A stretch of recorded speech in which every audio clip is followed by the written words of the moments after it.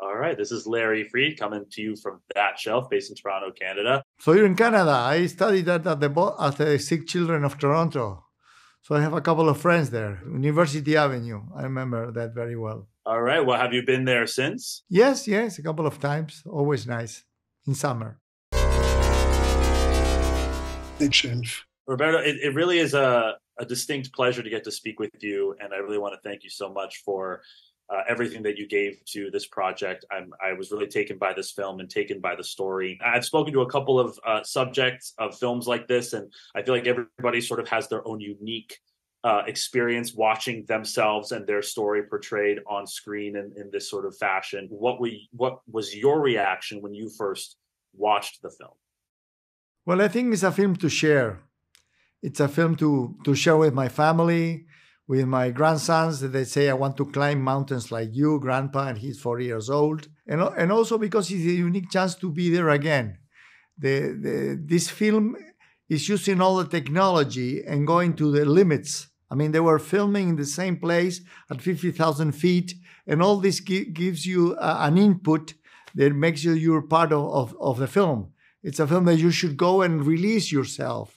But when the film finishes, you have a very strange feeling of emptiness, of abstraction of the world. You have immersed yourself in the society of the snow. So it's my advice that you must take some time after the filming in order to enjoy and probably see it a couple of times, because there are so many details that made the society of the snow in which we had to transform ourselves, that if you want to learn about them, you must take your time.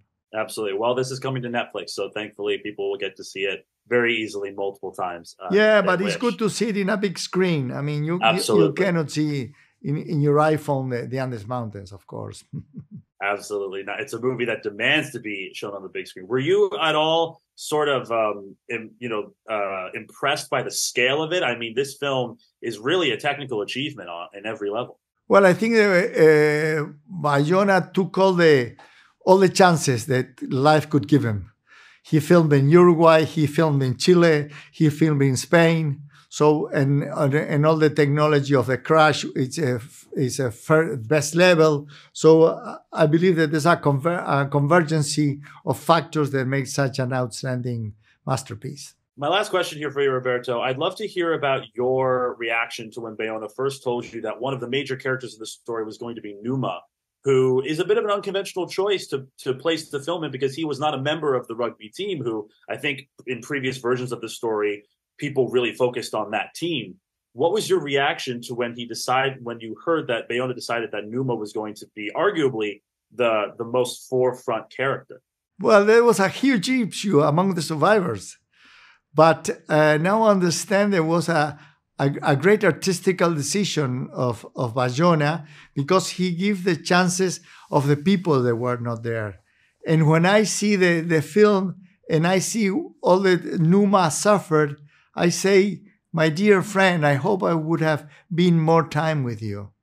And with Arturo Nogueira and with other actors there, it's very interesting that I'm back to the fuselage, but in a different role. As a spectator, and with all feelings and no needs. Amazing. Roberto, thank you so much for your time. Thank you so much for all that you gave to this retelling of your story, and I wish you all the best. I hope you come back to Toronto very soon. Absolutely. See you there.